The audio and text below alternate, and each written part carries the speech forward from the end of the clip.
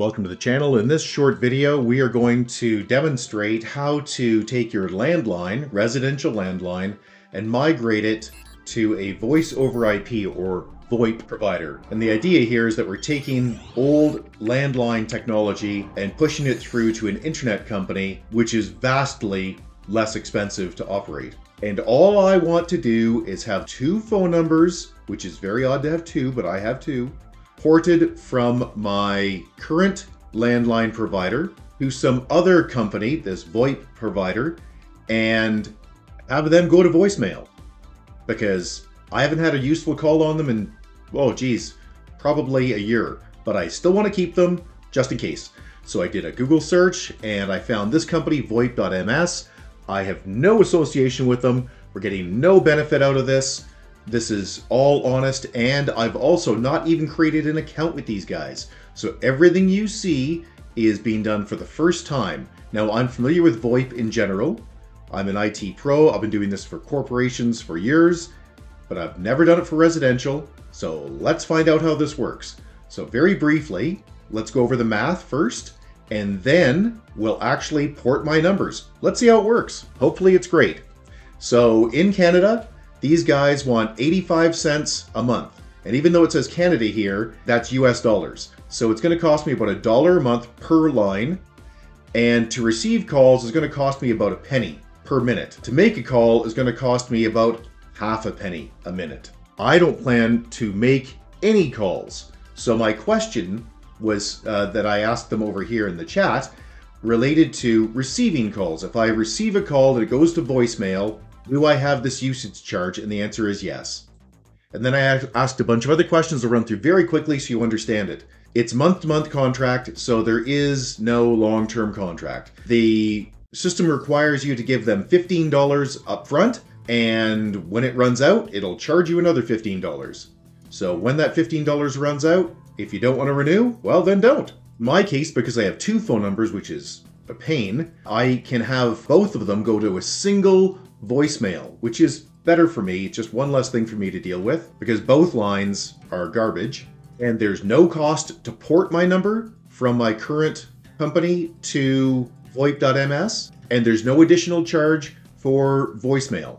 It's just part of the package. And the last thing I asked was if I did want to make calls from this or check my voicemail from this, could I use an app on my cell phone, or do I have to log into my PC and use my microphone and speakers there? And he said, no, there's an app. There's actually several apps, which I have no interest in, but I did want to know whether I could. So yeah, okay, so let's get to it. Sign up now.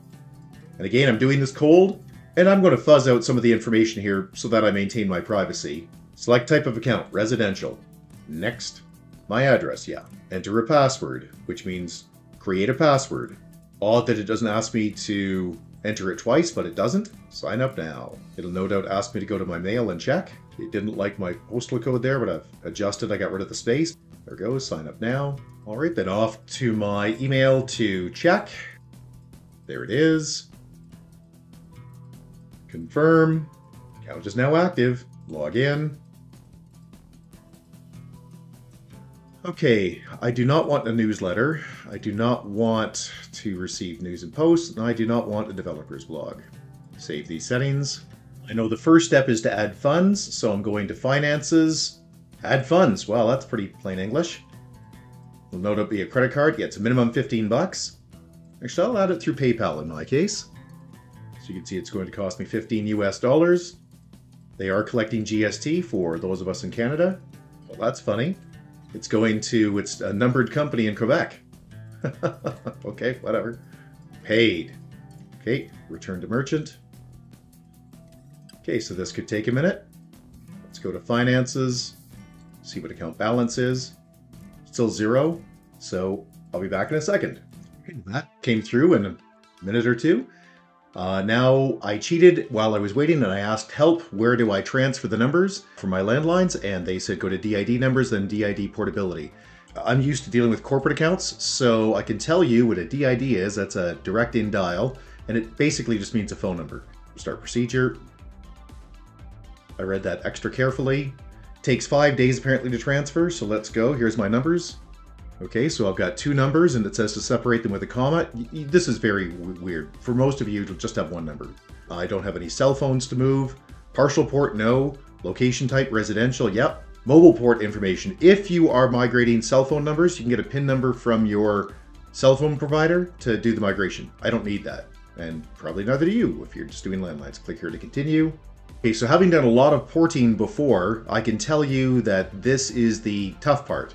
This is the part where it has to be exactly like it is on your current bill. So don't take a guess at it.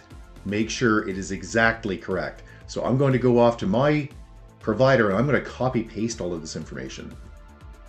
Okay, so I've found the support to be excellent, by the way. You can copy and paste graphics, screenshots right into it. Let's see what happens when I follow his instructions here, because this says I have to provide the account number, which I have done. In fact, I copy pasted it as I said, and he says get rid of the dashes. Let's see what happens. He's probably right.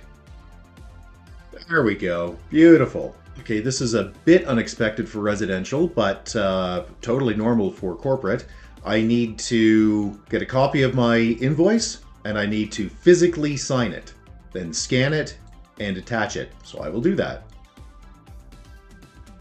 I have printed it out. I signed, in my case, it was 3 pages. I don't think I needed to sign all 3, but I did. The interesting part here, and I can tell you this from experience, make sure you do not sign over top of anything else that's there. Make sure you sign in a blank space. If you don't, the company will have grounds to reject the transfer. And I'm not talking about VOIP.ms, I'm talking about the company it's coming from. I have no comments. I have the Shaw invoice uploaded. I signed all 3 pages, even though I probably don't need to. Let's click continue. We're on step 4. Total DIDs. Yep, those are my numbers. Transfer, confirm order. $0. Yay! Okay, now I was told that this typically takes 3 to 5 days to transfer. So I'll be back in 3 to 5 days. Welcome back. It's been a week and my numbers have been ported. I can tell that by going to my DID numbers at the top, then DID portability, and then scrolling down and seeing that it shows as completed. Also, I can tell because I received an email from them. Okay, so now what? I need a Softphone. A Softphone is just a piece of software that lets you tie into this VoIP system. I contacted support in the bottom right here and asked what they thought. He got back to me by saying ZoiPer and Grandstream Wave Lite are the 2 that he likes. They're both free and very stable. So let's give that a shot. Frequently asked questions for other soft phones, and you can see there's a whole bunch of them here. But there's ZoiPer, so let's go off to ZoiPer. Probably not pronouncing that right. ZoiPer, I'm sure is probably the better way to word that. Again, I have not done this before. I don't know what I'm doing. So I'm going to click download. And let's see what happens. For Windows, free for non-commercial use. Yep, that's me. Install it. Next. Oh, I read that carefully. Next. I don't want a desktop shortcut. I'm going to get rid of that. Yeah, I do want that created. Use a 64-bit version. It's fine. For all users, sure, if anybody else using the phone, they can use that, or this computer, they can do it. Okay, so this doesn't look like it's installing any garbage. I'm a tech. I do a lot with security. I don't see any junk installing there, and I didn't see any options that I had to be careful with, so that's good. Let's click finish. And it doesn't start. Okay, well, let's go start it manually. So you're app 5, all right. Continue as a free user, that's me. Yes, it does need access to the internet, so it's going to have to go out, and yes, I will allow it to make a change to my firewall. And here I'm typing in VOIP.ms. Now here's the part you have to be careful with. You would think that your account number, your username and your password would be your username and your password for VOIP.ms. But I can tell you that I've stopped the video, deleted what I did, and I'm going back to show you how to do this properly because I did it wrong. Yes, you can fix it afterwards. It's not a crisis. It's actually not very hard, but I figured it's best to show you how to do it right in the first place. So your login is not your typical username. What it actually is in VOIP.ms, you go to main menu and then down to account information. There it is. And if you use anything else, it won't give you an error. It'll just keep working. Bit odd. Let's click login. Great. Let's take a minute to configure. Sure. Start test. Yes, I heard the sound. Yep, I'm talking and it's picking up my microphone. Yay. And that's me, everybody. Hey! Go. Finish. And you see here, you've got your number up here and your VOIP.ms. Isn't that nice? But it's got an X. And that means it's not working. So, again, I talked to tech support when you weren't looking. And the answer is to go fix your server. So, you click the cog in the top right-hand corner, and then accounts, and then click on yourself. And here, see where it says replace server? Yeah, it means replace the server. So what server? Well, not too hard to find. Basically, it's what you're connecting to. Well, you find that out by going to Manage DIDs. So you click on the DID numbers here, and then you click Manage DIDs, and your server is right there.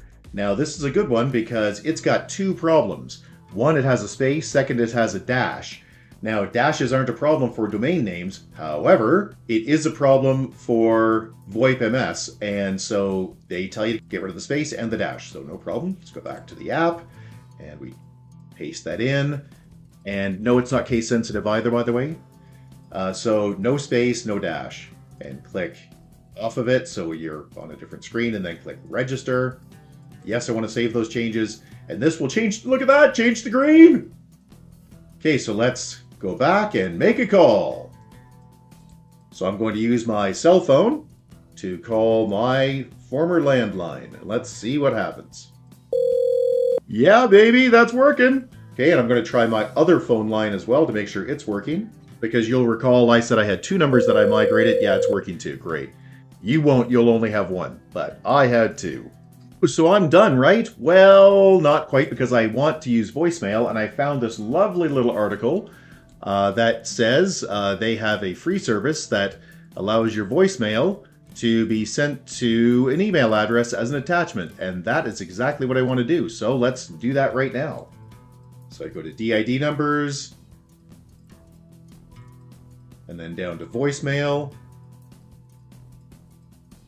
and create new voicemail account. Voicemail number. That apparently means nothing, so I'm just going to enter 1, just a description. So I'm going to call this home voicemail, create a password for it. It's actually a PIN because it's just 4 digits. Oh, that's cool. So if you're calling from a registered device like your Softphone, you can skip it. So I'll skip the PIN when I'm on my Softphone.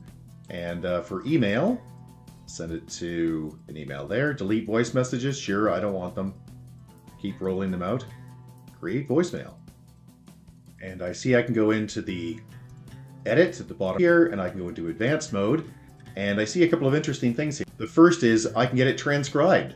However, that costs 5 cents per minute, so I guess I won't be getting that because I don't want to pay anything. And the second thing is the time zone. So the time zone for me is, there it is. Click Save Voicemail. And now it says here, after I got this account created, to go and manage the voicemail through this screen. So DIDs, manage DIDs, and select the one you want, which in my case will be this one for my home. Click Edit. And I see here, look, voicemail, woo!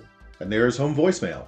Oh, and that's where I could change my server from San Jose to Toronto or Vancouver or something. Pretty cool. All right, well, I'm going to leave it at San Jose because I just don't care.